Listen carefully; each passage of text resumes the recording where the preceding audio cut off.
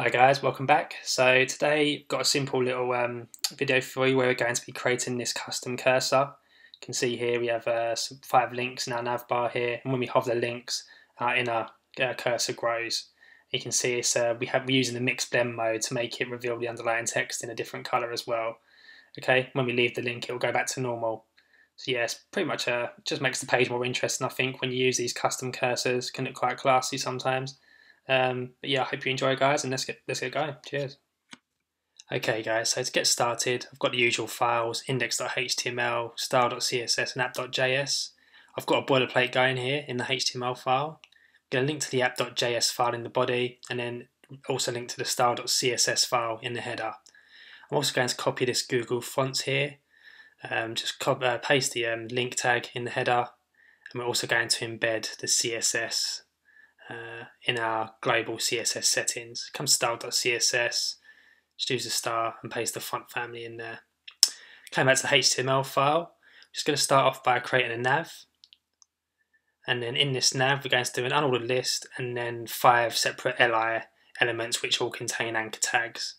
Okay, I'm just going to link them to the pound symbol for now, as they're not going to go anywhere. Within the anchor tags, just put whatever you want. I'm just going to use home, about, products, blog, and contact.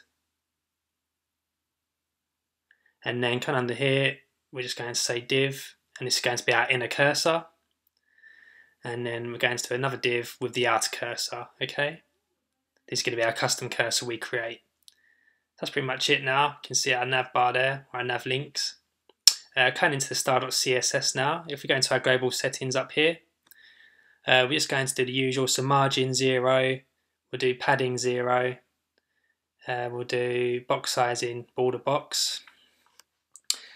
And then coming under here, we're just going to select our link tags, and we're just going to say text decoration of none, just to remove the lines underneath. And we're also going to set the colour to black. Okay, as you can see, our lines have been removed now and the text is black. Underneath this, we're going to do body and HTML, and we're just going to make the width of this 100% and the height 200 VH just to show some scrolling. And then we also want to set the background to black so the mixed blend mode works on the mouse. Okay, so that's pretty much it for the body and HTML. Underneath here, we're going to do our nav. We're going to say position relative, and then we want a width of 100% again. And then a height of, we'll say about 10% for this. And then coming underneath, so we'll say background color. I'll just show red for now, just so you can see. There's our nav bar there. And then we're going to remove that. And then if we come underneath here, we're going to select our UL element, so our unordered list of links here. And then we're going to say position relative again. And then we'll say here top 50%. And then that's 50% of the nav bar. And then we'll say width of 100% to fill the nav bar. And we're just going to say a height of 50%. Okay, so this UL will fill 50% of the nav bar. And background of red, just to show you that's our UL element there. And then we're going to say display flex to make the links appear horizontally, like so. And then we're going to come underneath this. We're going to say list style of none to remove the bullet points. And then also we just want to, we're going to want to justify the content. Okay, so justify content. We're just going to say space around. Okay, remove that red background as well. So now you can see our links are evenly spaced out like so. Okay. So now let's do our cursor. If we come underneath here, we're just going to say dot inner cursor to select the inner part. And we're going to say position fixed. And then we're also going to say left. And we want just 10 pixels for now, just to start it somewhere. And we're going to say a width of, and we'll give it a width of 10 pixels. And we also give it a height of 10 pixels as well. And then we're going to say transform, translate -50%, -50%, so it centers up with the mouse pointer. And then we're going to say a background color of white, as we're going to be applying a mixed blend mode, okay? So this will just make it appear different to the background color, which is white. So that's why we're setting this mixed blend mode difference here. We can say border radius of 50% to make it a nice circle shape.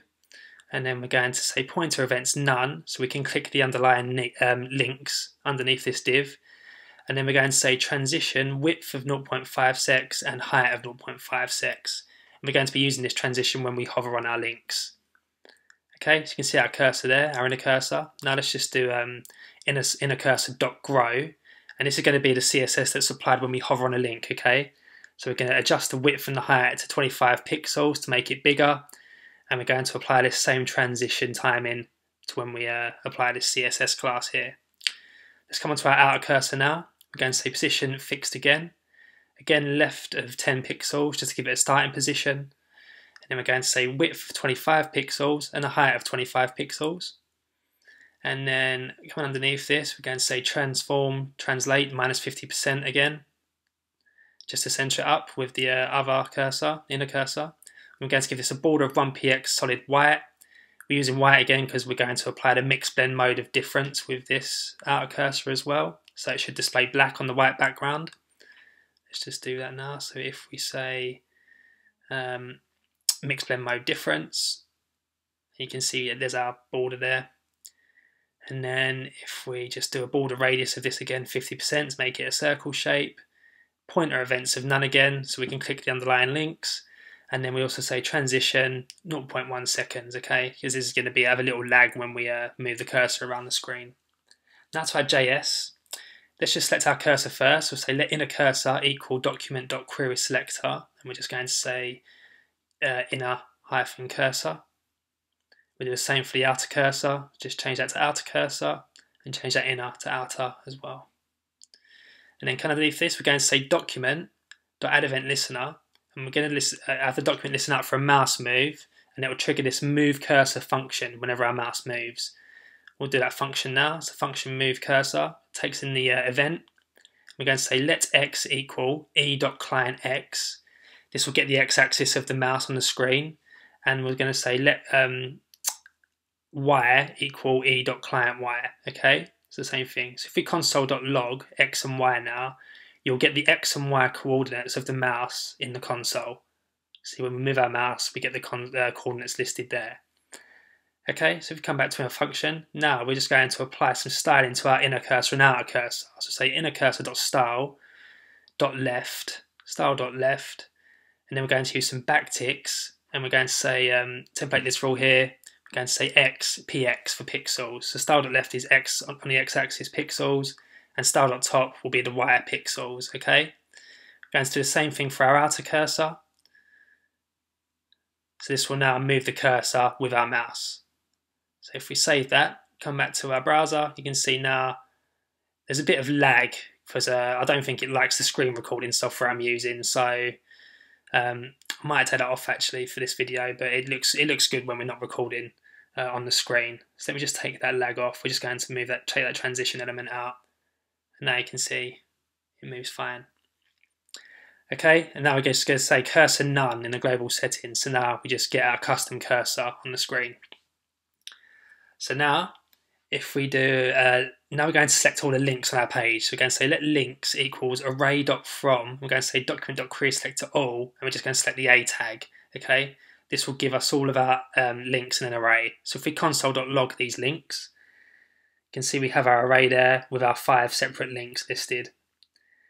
Okay, and now we're going to do a for each on this array. We're going to say links.for each link, and then in here we're going to create a function. We're going to say link.add event listener. So this will be applied to all the links. We're going to say mouse over. Okay, and when we hover our mouse over the link, we're going to apply that grow class to our inner cursor. Okay, so it makes the inner cursor bigger. It's just to show you this grow class here, we apply it to make the width and height 25 pixels. So now you can see when we hover a link, our inner cursor grows. But now we just need to go back to normal when we leave the link. Okay, so if we come back into our function here, we're going to do another, copy this part here, we're just going to say mouse leave this time for the event listener. And then we're just going to simply change that add to remove. Okay, so now you can see, if we go back to our browser, when we hover a link, our inner cursor grows and it goes back to normal when we leave. Okay, so that's pretty much it, guys. That's how we build this custom cursor. It moves with the scroll as well, as we're using position fixed. So yeah, it's a nice little cursor, makes the page pretty interesting. But yeah, thanks for watching, guys, and I'll see you in the next lesson. Cheers.